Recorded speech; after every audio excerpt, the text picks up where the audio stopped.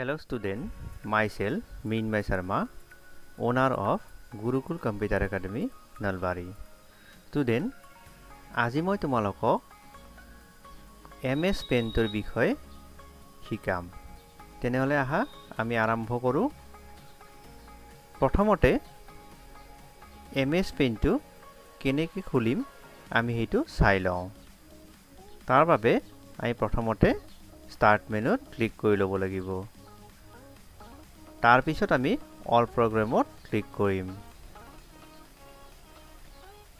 তাৰ পিছত ইয়াতে এক্সেসৰিজত যাব লাগিব। তাৰ পিছত আমি পেইণ্টত ক্লিক কৰিম। ঠিক এনেদৰে আমাৰ সন্মুখত পেইণ্টৰ মেনুখন আহি যাব।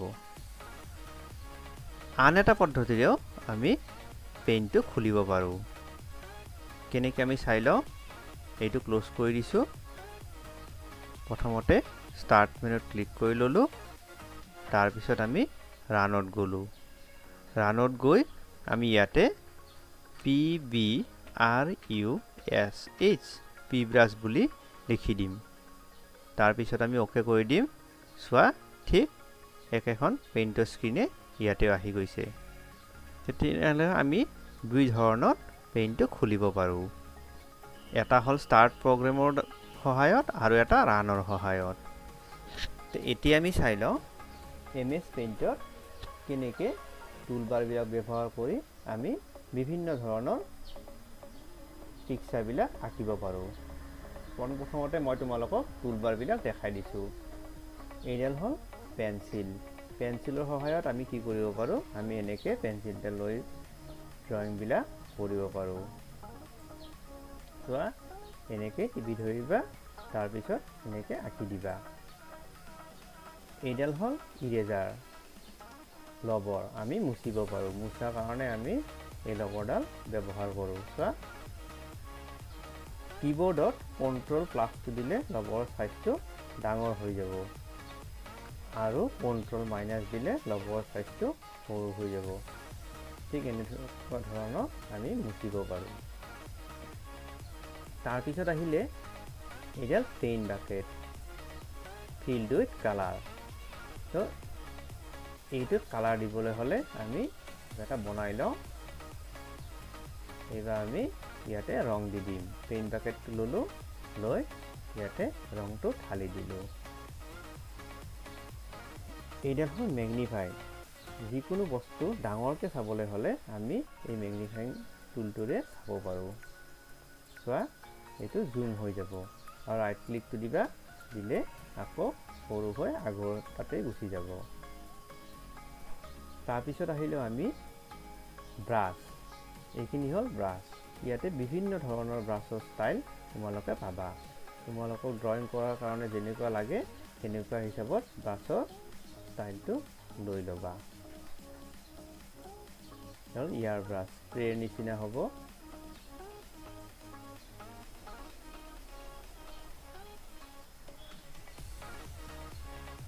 এইডাল এনেকুৱা হ'ব। কালাৰ বিলাক লৈ পেলাই তোমালোকে কৰি দিবা। তাৰপিছত আহিলো আমি লাইনৰ ফলত। এইডাল হল ষ্ট্ৰেট লাইন। তো এনেকৈ আমি লাইনডাল টানি দিম। কিন্তু ইয়াতে এটা মন কৰিবলগীয়া কথা থাকে কি যেতিয়া আমি লাইনডাল টানো লাইনডাল অকমান ব্ৰেক হৈ যায়। সেইটো নোহোৱাৰ কাৰণে আমি কি কৰিম কিবোৰ্ডত যেতিয়া আমি লাইনডাল টানিম কিবোৰ্ডত শিফট কিটো প্ৰেছ কৰি ল'ম। এইবাৰ চাবা শিফট কিটো প্ৰেছ কৰি ললো। মই লাইনডাল ললো। এইবাৰ আমি ইয়াতে টানি দিম। সোৱা হি বেকা হোৱা নাই। কমপ্লিটলি ষ্ট্ৰেট হৈ গৈছে। এইবাৰ চোৱা লাইনডাল বেকা হৈ যাব। মই যেতিয়া শিফটটো ধৰিম একেবাৰে সিধা হৈ ধুনীয়াকৈ লাইনডাল আহিব। ঠিক তেনেকুৱাকৈ পেন্সিলৰ সহায়তো একেটা বস্তু হ'ব। যদি আমি পেন্সিলেৰে আঁকো চোৱা এনেকৈ বেকা হৈ যাব। যদি সিধা লাইন লাগে আমাক আমি শিফটটো ধৰি পেলাই এনেকৈ আঁকি দিম। এইবাৰ হে কাৰ্ভ লাইন। কাৰ্ভ লাইনটো হ'ল বেকা লাইন। তো এনেকুৱাকৈ লাইন টানিবলৈ আমি কাৰ্ভ লাইন ব্যৱহাৰ কৰোঁ। তাৰ ক্ষেত্ৰতো সিধাকৈ ল'ব লাগিলে শিফট ধৰিব লাগিব। এইবাৰ আমি লাইনডাল ফৰৱাৰ্ড চাইডে ক্লিক কৰি দিলোঁ।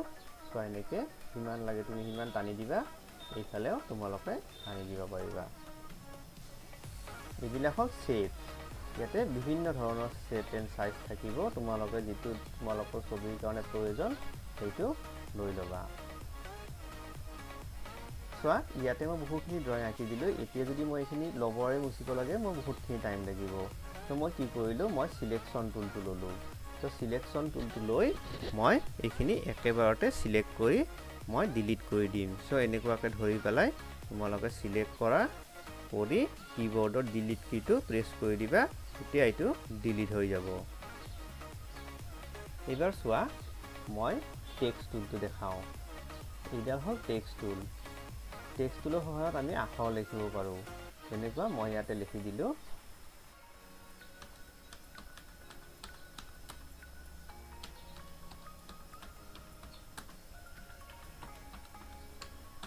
Gurukul Computer Academy এবাৰ চোৱা মই টেক্সটটো এটা লাইনতে কৈ দিছো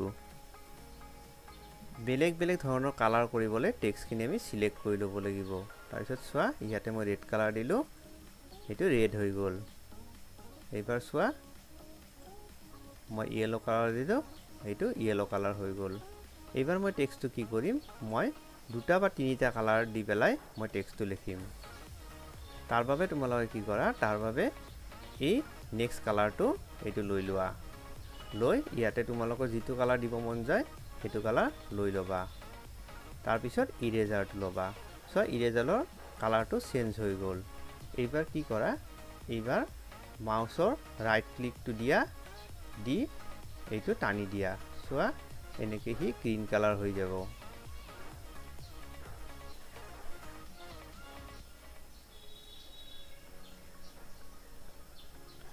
কম অকমান তলত ৰাখি দিছো সোৱা কি ধুনিয়াকে এই ৰংবিলাক হৈ গৈছে এবাৰ ব্লু কালাৰটো ললো তলটোত ব্লু কালাৰ দিম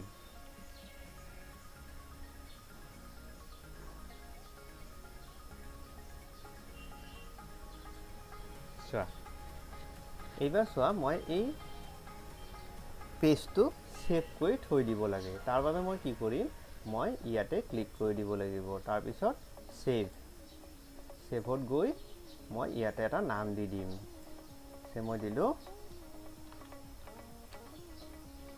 paint to 0 দি সেভ কৰি দিলো সো এবাৰ ক্লোজ কৰি দিলো এবাৰ আমি খুলি চাও start program accessories paint so ইয়াতে ক্লিক কৰি এটো আমি ওপেন কৰি দিলো মই দিছিলো paint 20 এটো সিলেক্ট কৰি ওপেন কৰি লোৱা সো আমাৰ এটো আহি গল ঠিক এনেকুৱা ধৰণৰ আমি বিষয়বস্তু লৈ আমি ছবিবিলাক কৰিব পাৰো তেতিয়া আমাৰ কি হ'ব যিমানে আমি এনেকুৱাকে ড্ৰয়িং কৰো সিমানে আমাৰ মাউস হেন্ডলিংটো ক্লিয়াৰ হৈ যাব সো তেতিয়া হলে আজিলৈ ইয়াতে এৰিলো নেক্সট ভিডিঅত আমি পুনৰ লগ হ'ম থ্যাংক ইউ